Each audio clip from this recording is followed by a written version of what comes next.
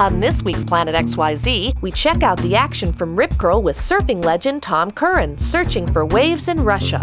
Only here on Encore Wham! We're with our friends at Rip Curl The Search, going to cover one of my favorite surfers, Tom Curran, in Russia.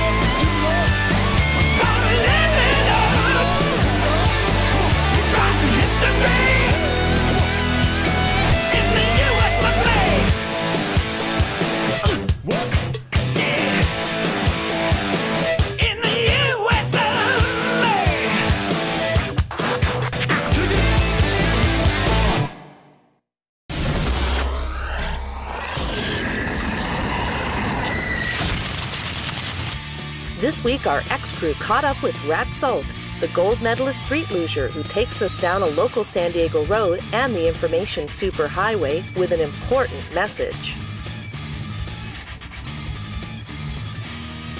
Oh, it's epic, it's fun, just block everything out and it's surreal, you're just following, it's you and the road, you know, you just hear the wheels going and it's awesome. Then here comes a turn and you're sideways, your adrenaline starts pumping and you go back into your relaxed mode a little bit.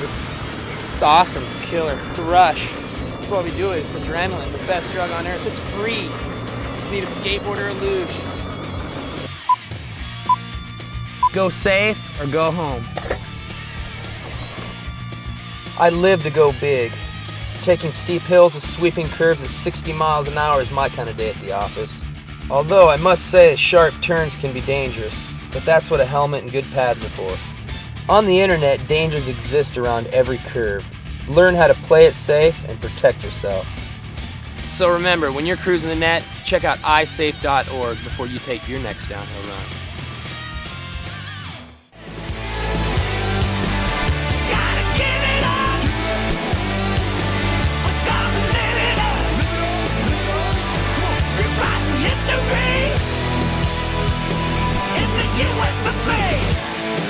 Learn to drive safe. Join the iSafe student mentoring program. We're going to open up this show with our friends over at Rip Curl The Search with Tom Curran in Russia. Enjoy.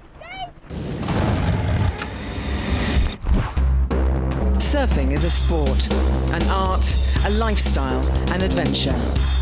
This is the story of two very different surfers following their unique journey to the former Soviet Union, experiencing new cultures and searching for new waves. This documentary follows young Puerto Rican hotshot Ryan Toth and arguably one of the greatest surfers of all time, Californian Tom Curran.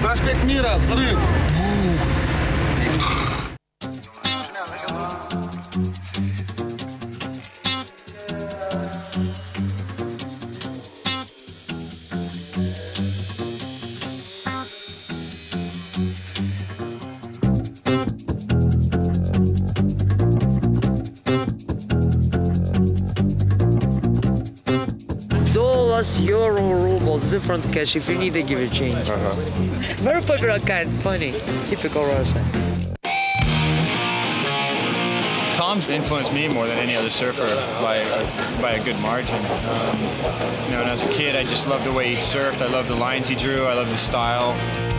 The guy who was my favourite surfer when I was, you know, from 12 to 16 years old or something. He was my hero, without a doubt. Like, everything about him, he had perfect style. I remember trying to mimic his style to everything he did, you know?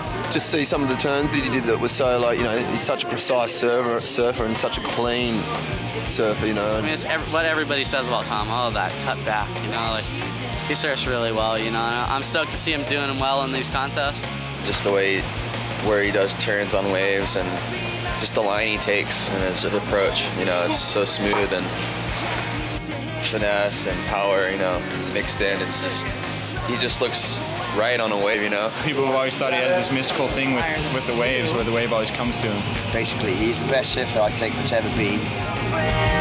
just need to hear some truth now. There was a few years where I was kind of at home or doing other things. It's exciting for me to be able to be a part of it again. The performance level has just really changed a lot. It's a little more showcasing performance surfing, but still has a bit to do with getting the waves.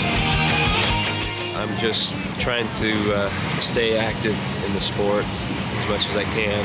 Hopefully I can get back into a competitive rhythm or whatever. But it's just to be a part of it. That's enough. Let's go surfing.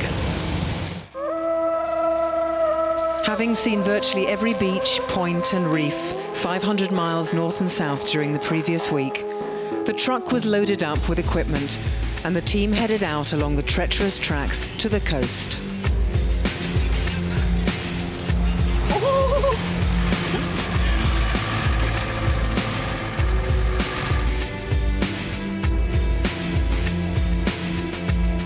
It's interesting to try to make decisions and judgment calls on potential surf spots, especially when there's not a lot of swell. Oh, looks like it's hitting that bank pretty good. I just saw like 3 waves in a row. Pretty good, pretty cold.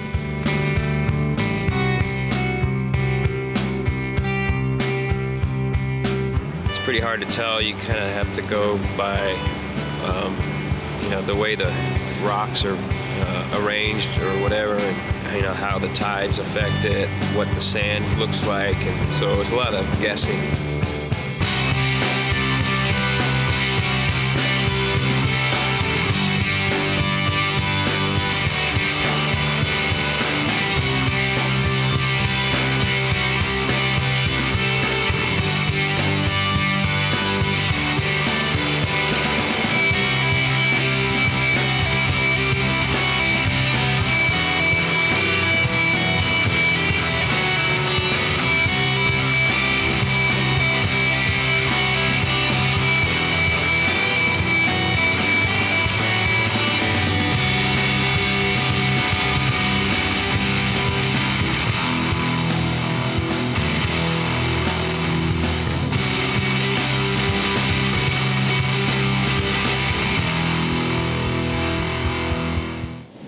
Small Kira, maybe.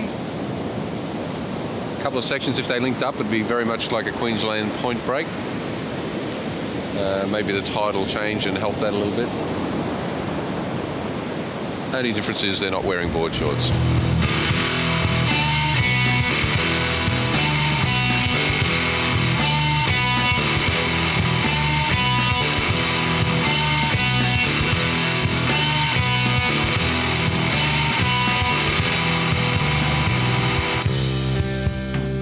Lights I saw were bright and bold around me. The higher I go, the less I see. The one place that we did end up getting waves, there was a sort of a rock island up a mile out to sea. So that seems like it directed the swell in a way that made it to, peak up and run down a sandbank, so that might have something to do with it.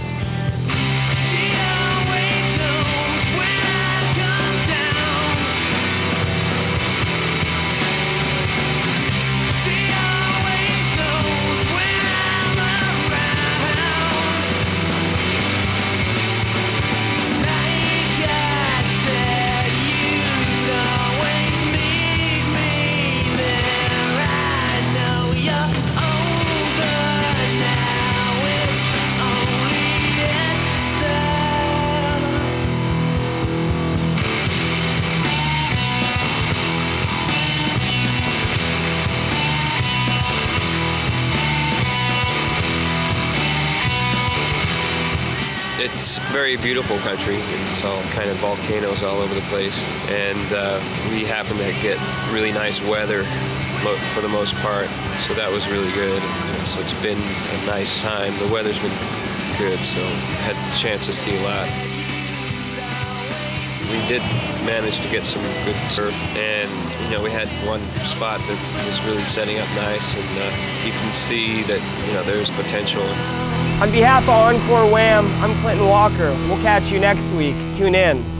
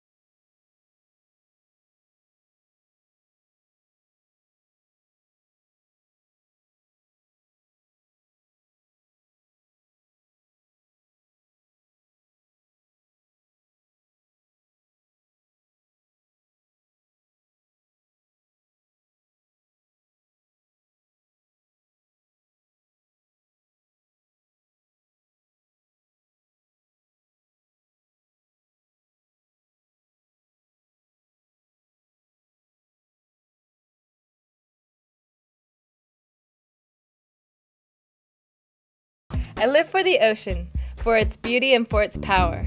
But there's definitely risks involved every time you paddle out. The same goes with the internet. It's a big ocean full of adventures, but it does have its dangers.